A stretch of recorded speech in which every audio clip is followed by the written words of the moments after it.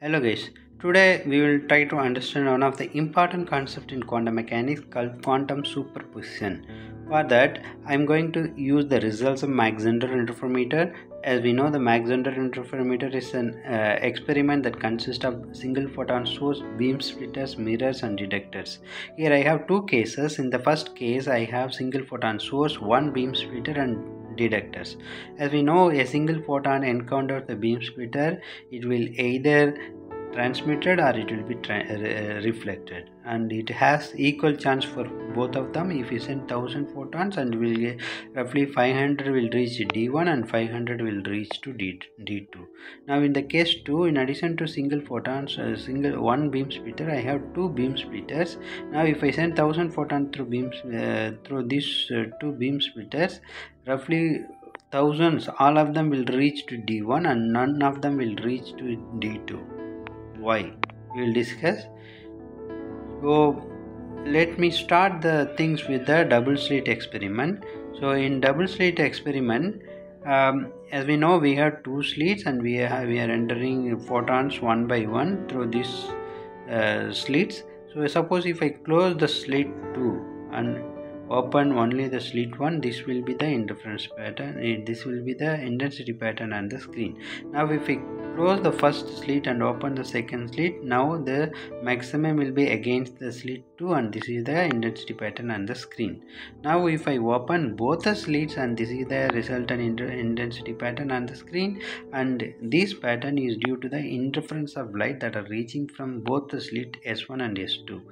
Okay, in if you see previous these cases, case 1 and case 2, and this intensity pattern is a result of the particle nature of photon.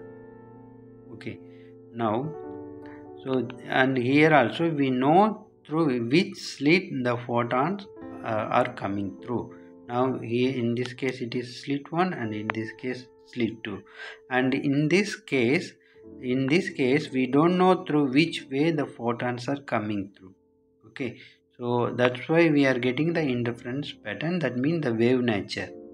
Okay, so when we know the path of the photon, it exhibits particle nature. When we don't know, it exhibits the wave nature. Okay, actually Mach Zhender interferometer is the simplest version of double slit experiment. Okay, with the experiment with single beam splitter again gives the particle nature. Since when D1 clicks, we know it is coming, it is transmitted photon. When D2 clicks, we know it is reflected photon. We know the path of the photon, that's why we are getting the particle nature. Okay, when we don't know the path of the photon, so that that is done with the help of beam splitter 2. So by introducing the beam splitter 2, what actually we are doing, we are erasing the memory. That means we are erasing the particle trajectory here, photon trajectory. Okay, so suppose if a photon reaches D1, it could have come this way, means transmitted, reflected, or a photon can also reach D1 by this way also, that means reflected, transmitted. Both of them will go to D1. Similar is the case for detector 2. It could have, a photon reaches D1 could have come through transmitted, or reflected.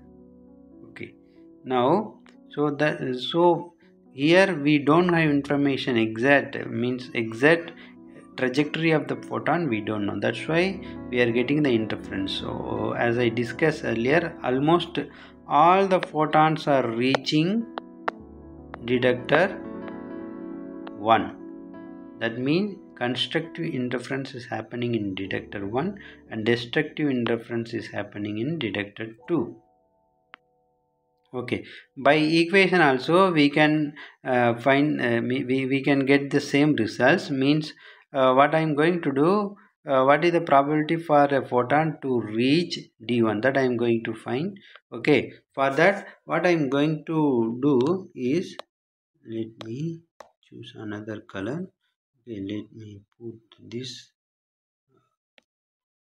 this color. Okay, so I'm going to consider four region 1.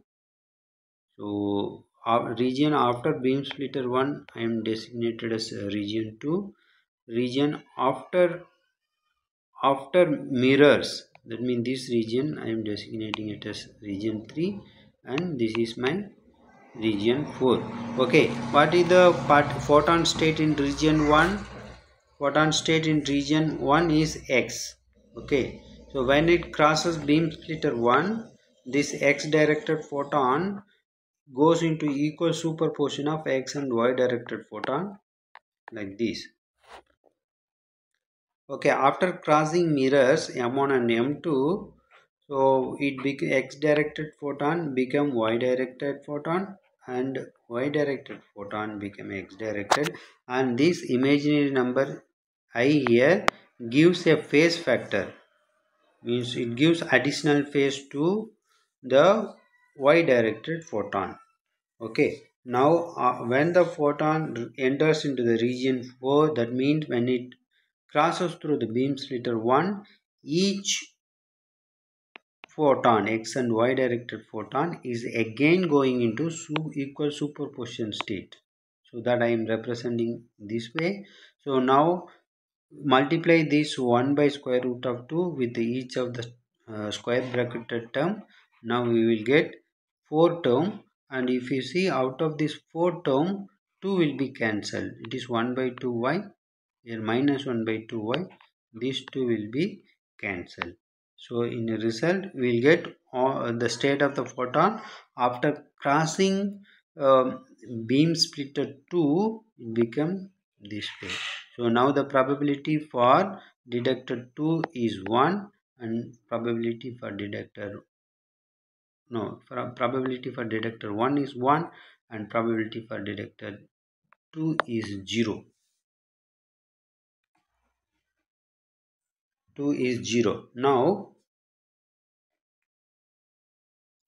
so here is the quantum circuit that demonstrate the quantum superposition very nice way using quantum computer. This is a quantum computer. So here the state in quantum computer always initialized with one of the quantum computational basis state of 0.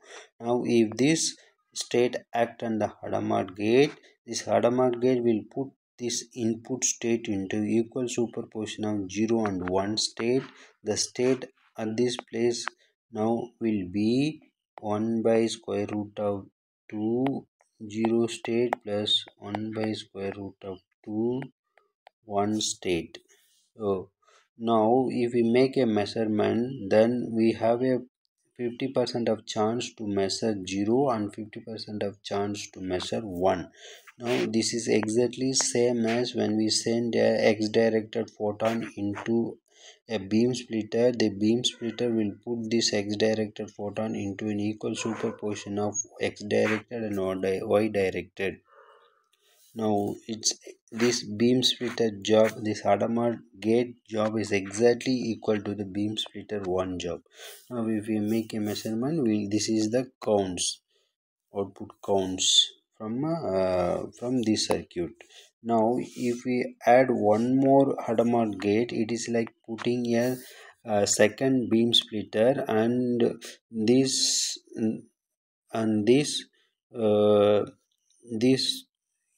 deletes the information of which way. So we here we should get the interference pattern, like here you can see input we are saying we are initializing the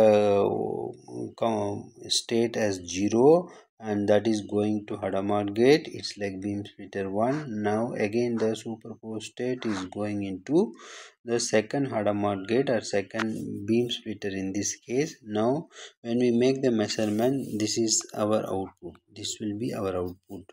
So all the measurements gives me 0. It's like all the photons are going to D1 detector. So let's simulate these results in a real quantum device. Okay, this is my IBM quantum circuit.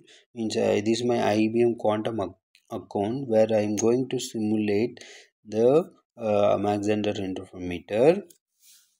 Here this quantum uh, circuit Q0 represents the input 0 state. When we put Hadamard gate, this 0 state will now will become equal superposition of 0 and 1 state. Now if we make a measurement, this will be our output. 50% of chance for 0 state and 50% of chance for 1 state. Now if we add second beam splitter in this circuit, here you can see all the states are measured as 0 state, which means all the photons are going to detector 1. Now if we appoint a detector, means if you place a detector to find which way to get the which way information, means if I put one detector in between these two beam splitter, now the superposition state is now collapsed and it exhibit a particle like behavior. Now here the state is projected to one of the state. Now if whatever photon that reaches the second beam splitter, it will show the particle like behavior only. To collapse the state, it is not like we have to always measure the state. Even a simple swap gate will work. Here, let me demonstrate it by adding one more quantum register, and here I am going to swap the state between these two beam splitter or these two Hadamard gate and measure the second and the state after the second Hadamard gate. Now you can see the superposition state is now collapsed and the state and the circuit exhibits the particle like behavior. That's all. Thank you.